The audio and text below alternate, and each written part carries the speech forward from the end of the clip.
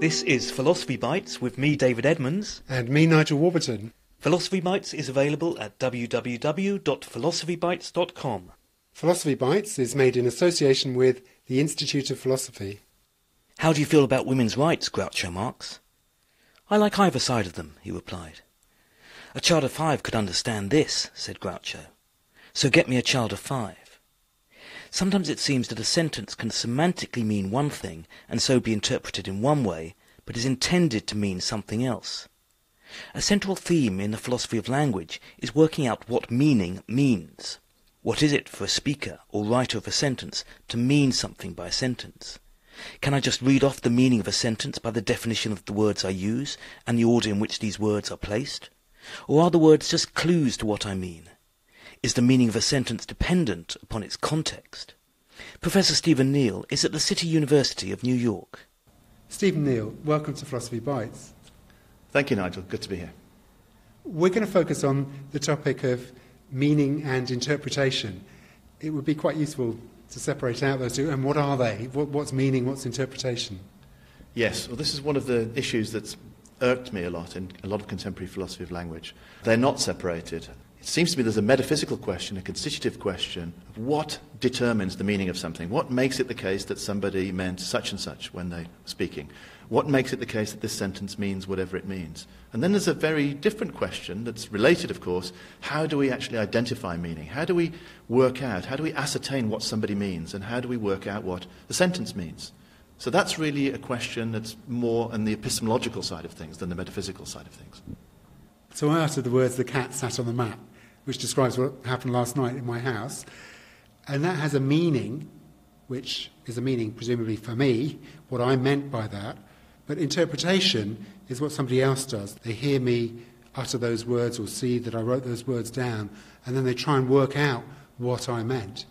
That's exactly right. And it's very important in this to distinguish what the sentence itself means and what you meant when you uttered that sentence on that occasion. There can be a gap. One way you might just be implying something that you're not literally stating. So the classic case in the literature from Grice is the case of a letter of recommendation where you simply write, "Smith has wonderful handwriting and he's always on time. Yours sincerely." And it's clear that what you mean goes well beyond anything you can get out of the words themselves. You've implied something that you didn't literally state. So there's an aspect of meaning that's quite different from what the meaning of the sentence itself is. And that's one part of what the person actually means by uttering a sentence. And then, as you say, the next thing to be looked at here is how people then try and work out what it is people mean. And in that sort of case, where there's this obvious gap between what the meaning of the sentence is and what the person's trying to get across, clearly a great deal of work is going on. And yet, we manage to do this unconsciously, automatically, quickly, all day long, without any reflection. That's a great mystery. So when somebody does utter some words, where does the meaning come from? It comes from the mental states of the person using the words. The intentions of the speaker. A certain very sophisticated, higher order type of intention. It's an intention to get something across and to be perceived by the other person as being trying to get something across. You intend this person to recognize your intention to communicate to them. It's a very sophisticated process which we somehow manage to do without really reflecting on it all day long. Could you give an example of that? Yeah. So, first of all, there's the case I gave a minute ago about the gap between what the sentence means and what the person actually gets across using that sentence. But there are much tamer examples where there are gaps to be filled. If I'm looking around in an auditorium and I say, everybody looks very tired, it's clear that I'm not trying to communicate that everybody in the world looks rather tired, right? I mean something like everyone in the room, everyone at the lecture, everyone in the auditorium. And in a certain sense, it doesn't matter how I fill that out. There's not really much of a choice between those three. Everyone in the auditorium, everyone in the room, everyone in the lecture. It doesn't really matter up to a point. Yet people manage to fill in. They paper over the gap, as you might put it, without really much reflection at all.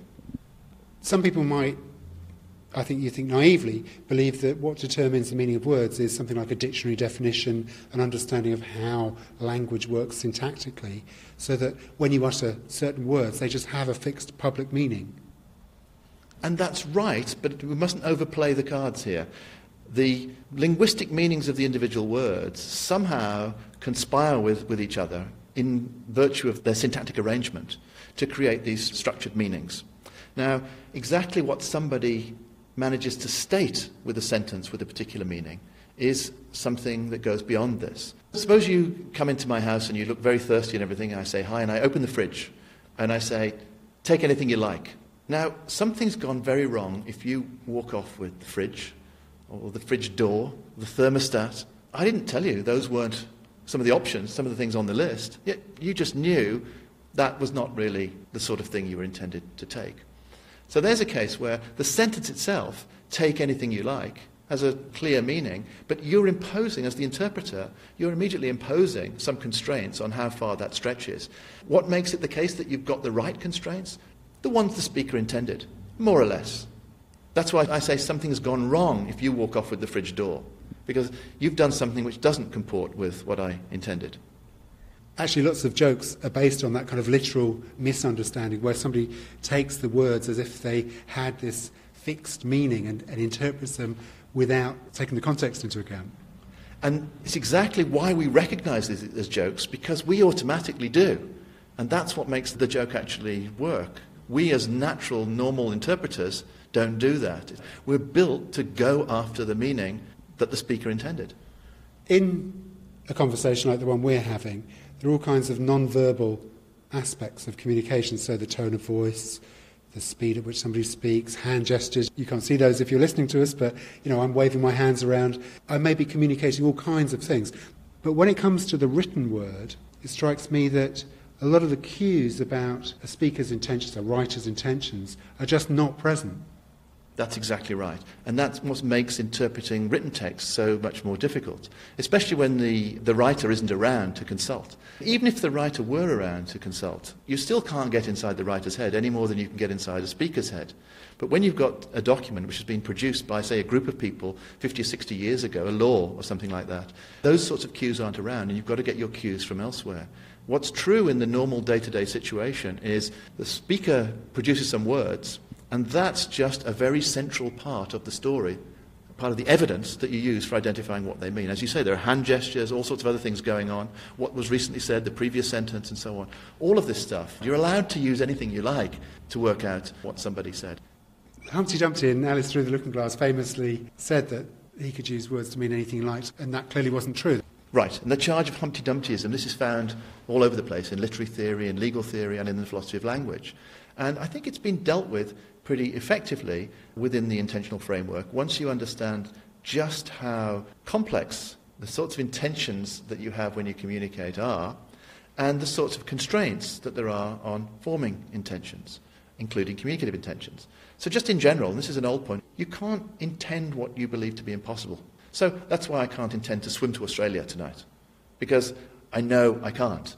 Similarly, I couldn't use the sentence, Paris is the capital of France, and mean by it, I'm going to swim to Australia, or even that I'm going to Australia, or that Argentina is in South America. Of course, not everyone agrees with you. Presumably some people will put a much more stress on the public meaning of particularly written words, so that the interpretation that you give is based on what the text in front of you, not on the biography of the writer. Yeah. Of course, this has been a huge issue in legal theory, where much of the time the author or authors, the whole of the Congress or Parliament or whatever, they're not around. And even if they were, they'd squabble. They wouldn't give you a coherent answer between them if you asked them. So what do you do then? And there's a very natural thing people have thought is, well, you look at the text itself. You just interpret the text, and you don't think about the people who wrote it. You just look at it and do it. Unfortunately, that's just a naive picture of what you're capable of doing. We're not built like that. When we interpret a sentence that's been produced by somebody, we interpret it as something written by somebody with a specific purpose in mind, even if we consciously try to say, well, I'm not going to focus on the specific purposes the person had in mind. You still can't get away from the fact that this sentence was produced by some person or group of people because it was deemed to be the sentence that would do the trick here, that this would get across the meaning. We're just naturally built to try and recover meaning. So this idea of somehow approaching the text in this utterly decontextualized, depersonalized way, it really is a myth. It's one of the deep myths about the notion of meaning. I know you're in the unusual position as a philosopher of language of having been involved in legal cases that turned on the meaning of words. Could you tell us a bit more about that? Yeah, in a sense, it's a natural outgrowth of the sorts of work that's been going on in the philosophy of language for the last 20 or 30 years. I like to call it applied philosophy of language because that's really what it is, just applications of things that have become second nature to us to cases outside philosophy itself where the sort of reflections that we've had on language can make a real difference. So this whole business about the way context actually affects meaning is a classic example of this. And what you'll find if you look at legal argumentation is that people mean very, very different things by the word context, for example. Sometimes they mean the next word.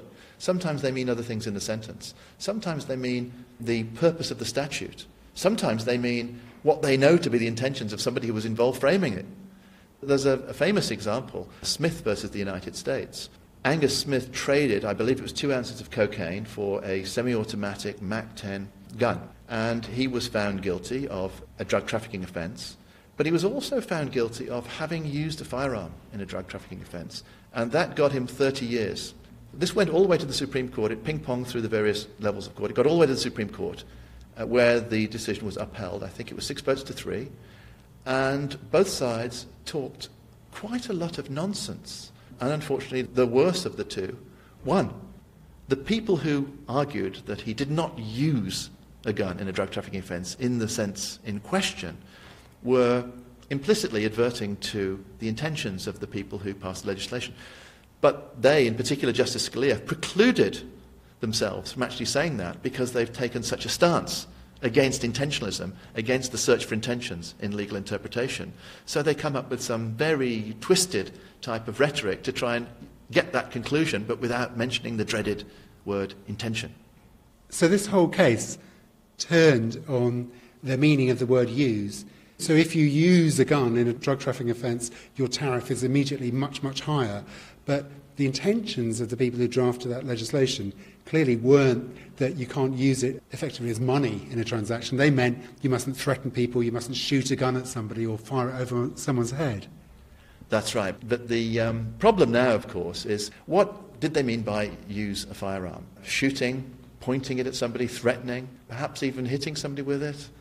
What Justice O'Connor argued, that if it was used in a way that was material to the execution of the crime, that's what counts. But it's very easy to imagine cases where still it seems rather strained. So one of the examples that was discussed, for example, is, well, what if you used it to scratch your nose in the middle of the drug trafficking offence? To which the reply was, well, it depends whether this was simply to relieve an itch or whether, say, it was a signal to somebody else involved in the offence. That would make a difference. So while I agree, there are some constraints implicit in this particular use of use a firearm, it's actually quite difficult to say precisely what they are. Okay, but it could be said that the way language is used specifically in a legal context is that people draft legislation for a completely literal reading of the text. So it's a special area of language use. That's right. And if we deny that, then we're essentially undermining the very idea of law. The law has to be available to people in the public realm that you, in principle, know what laws you are subject to. Otherwise, the whole idea becomes a bit of a mockery. And to that extent, written text, particularly in the legal setting, are different from ordinary speech. Now, I don't think we have a good story yet of precisely what that amounts to, given that we are going to treat this still as the product of an intentional use of language.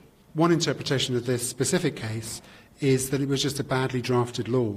That's a weakness. It wasn't that it turns on the meaning of use. It's just it was an imperfectly created law. Yes, all laws are. There's always what loosely we can call ambiguity, vagueness, various ways in which things are just not nailed down precisely by the meanings of the words. But that's always the case. Now, the reason that legal texts, laws, are so, pages and pages and pages to say, thou shalt not steal, to get it right takes a lot of words to do this. And there is a sort of dream that somehow if you just use enough words and get enough people working on this for enough time, we'll nail it down so there'll never be any slippage. And this is rubbish. There's always going to be slippage. You try to minimize it. And that's why legal prose is so convoluted and why the statement of a law is so long. There's always interpretation. When you hear a sentence, when you read a sentence, you're not simply involved in constructing the meaning of the sentence on the basis of the meanings of the words and the syntactic structure. There's a lot more you're doing as well. You're engaged in this process of interpretation, of working out what the producer of that sentence on that occasion meant, what they were stating with that particular sentence. So there will always be interpretation. Stephen Neale, thank you for making your intentions so clear. Thank you very much, Nigel. And you can hear more Philosophy Bites at www.philosophybites.com. Philosophy Bites is made in association with the Institute of Philosophy. For more information about the Institute, go to www.philosophy.sas.ac.uk.